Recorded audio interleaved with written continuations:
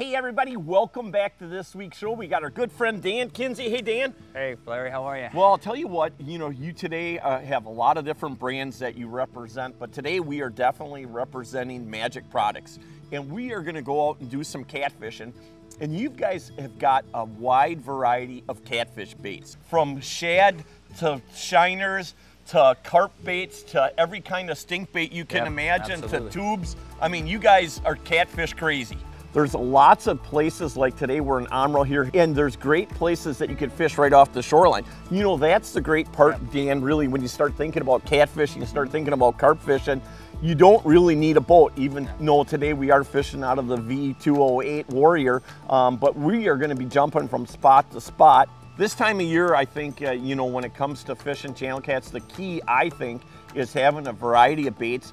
And obviously, stink bait is a really good first off bait. I'm gonna have at least 2 rods set up with that, because you wanna get that smell in the water. And I'm gonna stay above the holes, so we're gonna be fishing, like this river here, the Fox River is more of it's a shallower body of water. We're gonna stay above these holes and try to suck these channel cats to come out of the holes and come up onto the flats right there. Everything's gonna be going downstream to them. They're gonna smell that stink bait and come swimming right up to us. Hey everybody, hang on to your heinies. We're basically gonna anchor up right above the holes, not very far either, because obviously we're fishing in the daytime here. So we've got a hole right in front of us. That current goes right into that bank right there, and it's all gouged out. I'm gonna use the spot lock. The great part too is that we're running Dakota lithium batteries. So as far as using that spot lock, when this current, not even a thought of lasting all day long. Start off with, like I said, I'm gonna use a variety of different types of baits here. And this is the catfish dip. And I tell you one thing I've learned a long time ago when it comes to catfishing and it comes to stink bait, is you definitely wanna carry your tub of towels. You got to think about this. Our water temperature is 73, which isn't really high. It's been a very cool summer for the most part, but this dip bait will not stay on there very long. So I give it about 10 to 15 minutes out there, and that's it. So what I'm going to do is I'm dropping it in there, as you guys can see. I take my spoon, I'll let it sit in there a little bit. And there we go. Just kind of let it down like that. Get it out there. Not going to cast it real far or real hard, letting it hit the bottom right there. And basically I'm going to rod hold everything. So I'm going to put my rods in the rod holders, and it all depends on the wind as far as what kind of angle I want everything at. So there's not a lot of wind in this spot. Now here's the rig that I'm using, pretty basic. I'm using, of course, Meg custom rods. For fishing channel, I don't need any real heavy duty rods. This is a medium action. This is a 6/8. Basically what I'm using is a tube. There's several different types of tubes. This one's got obviously a treble hook on it, and it's got about 30-pound test line on there, just typical mono. So what I'm using is a slide sinker, and what I like with the slide sinker basically is that the fish, obviously once that bait's laying on bottom and they start moving, they're not gonna feel anything. I always put a bead right here, because otherwise what's going to happen when it comes down to the snap, it could wrap around the snap. You don't want to cause any friction either on the line. So the bead works out really well too. So here, every spot that we fish, the current might be a little bit different. And I don't want my sinker to stick to the bottom real heavy. I want it where it just lays in there real light. I want to try to get everything as light as I can get. So if I need to go to another spot and I'm on a bend and there's more current, real quickly, all I have to do is basically just unclip the sinker, go to something heavier, go to something lighter, just adjust easy. It's just one of them kind of things. It doesn't matter if you're fishing off the shore or fishing in a boat. It's just a great rig. I mean, it's been very productive. And as you really get into, if you're just a beginner and you get into catfishing, catfish move a lot. So, and you can catch them in the daytime, you can catch them at night. So whenever the time frame is that you have time to fish them, it's a good time frame. Catfish are here year round. That's the great part about them. One thing I can tell you a little bit of a trick, and I didn't bring any today. Dip bait starts getting a little bit runny, and again, a lot of it's got to do with how warm it is and where you have it. You can always bring a little bit of flour and put it in there, and that'll actually thicken it up. Sheephead, I think. Cat. Got a cat. Got the small ones going. Just can't get the big ones yet. That's okay. So what I'm going to do now, and I think that's a great idea too, because they're not going to feel that sponge as much either when they're a little bit more sensitive, and it is going to hold that dip bait, that smell on there a lot longer. Definitely tons of fish up this way. Smaller ones, but hey, I'll tell you what, just a little different. I don't have a tube on here. I have a circle hook on here. Basically the same thing, slider sinker with the bead on it, swivel, and I've got a 14-pound test on this one. I use a fluorocarbon. Yeah, this is the dough bait. The premium it's got our ultra bite, which is our secret scent that we use on these. It's made of a variety of things. One of the major things that it's made of is the same stuff that they use for feeding fish in ponds.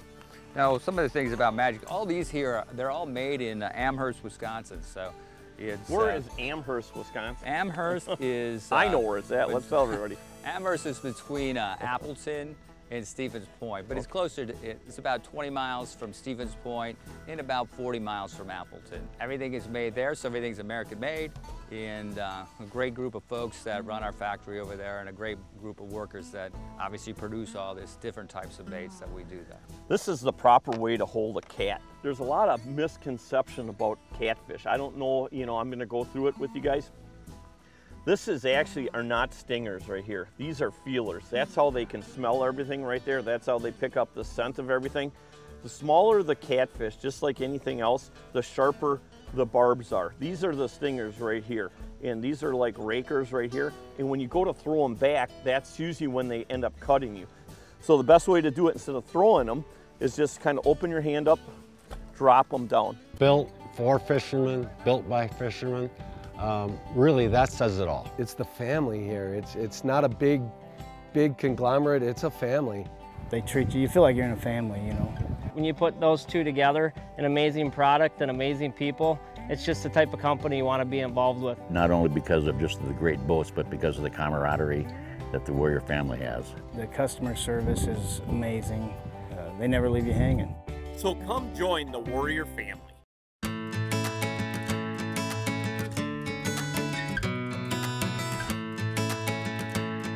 Okay guys, I'm going to show you how to tie up a catfish rig. So what I'm going to do is I'm going to get a snap swivel, and this is going to be for my sinker. Okay, here's my snap swivel, and what I'm going to do is I'm going to put that on first thing I put on. Okay, and then what I'm going to do is I'm going to put a bead on, so that's going to slide into that so it's not going to hit my other swivel. Put that on there. Okay, so I got that on there, and now my swivel itself. Clinch her down. So what I'm going to do now is I don't use a real long leader. I want that bait to sit tight to bottom. So basically what I'm going to do is I'm going to cut it there. I'm going to come back around. Like I said, I've got either 12 or 14 pound test on this rod. And I'm going to tie this one up with a circle hook. I'm going to grab my sinker. I'm going to use a 1 ounce on this rig right here. So basically what I'm going to use here is a 1/0 on this one. This time I'm going to tie a Palomar knot. Basically go through once, go through twice. And what I'm going to do is I'm just going to tie it into a knot. So I got that, both ends. Go through the center, pull it down. She's all ready to go. See how tight I keep it? You don't want more than a 10-inch leader for that. I want to keep that bait tight to bottom. Keep him in the water, buddy. Keep him in the water. Nice job. Woo! All right, man, that's what we're after. Good job, Dan. That's a perfect size eating cat right there. That one's right in that 3.5 pounds. Boy, he had that stink bait just absolutely choked, buddy. Oh, wow, nice job. That's a perfect channel cat right there. That's what we're after right there. Hey, I'll tell you what, everybody, what a pretty cool day. Some people might not think it, but because we didn't catch a lot of big fish, but we caught a ton of fish, had a lot of fun, and really that's what fishing's all about. What we're really trying to show you guys today on this portion of our show is basically the proper ways to fish catfish. And again, I can't say it enough. There's so many places that you can fish catfish off the shore. You don't have to have a boat, but if you do have a boat, that's fine too. but it's a great thing to fish because you can fish them basically ice off till ice on, and they are absolutely excellent eating if you prepare them right. Hey Dan, you know, I'll tell you something. Speaking of preparing things, we're going to have you in the next couple days come into the office, you and Rick, and we're going to start going over some canning products. You know, between Nesco and Chard, you know, you guys have so many great products, and canning has always been a very popular thing. I'm talking about like canning pickles, canning, you know, vegetables. People are really starting to revert back to them things like my grandmother and my mother used to do. So let's talk a little bit about that. Yeah, we have what's called the Smart Canner. It's made by Nesco. It's very, very simple. You can do water bath or high pressure canning, and it's really all programmable. It's a combination canner / pressure cooker. So you can do all the things you would with a pressure cooker, but it has these additional functions of actually allowing you to do canning. Hey everybody, we appreciate you guys watching our show this week, and no doubt we want to give special thanks to all of our military men and women for the great service that they have given and continue to give this country, all of our law enforcement agents, firefighters, and paramedics for the great service that they also give us. And remember, we are still living in the greatest country in the world, and no doubt it is a great day to be alive, and we'll see you guys again next week, and thanks for joining us. All right, Greg, pick a card, any card. I won't look. Put it on your back. You got it?